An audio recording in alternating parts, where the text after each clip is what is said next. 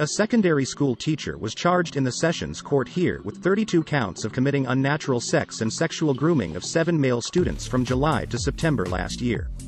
Mohammed Faisal Amir, 32, pleaded not guilty after all the charges were read out to him before Judge Intan Nurul Farina Zainal Abidin.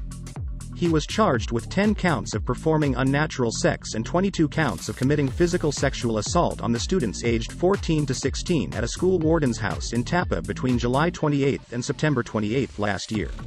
For the unnatural sex offenses, the accused was charged under Section 377C of the Penal Code.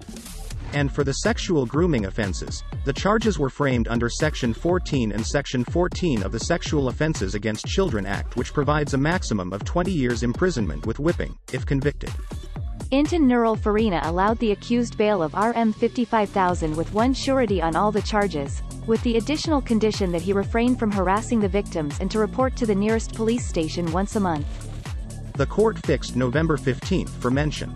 The prosecution was conducted by Deputy Public Prosecutor Chia Shu Yuan, while the accused was represented by counsel Mohammed Farid Wajdi Hanif.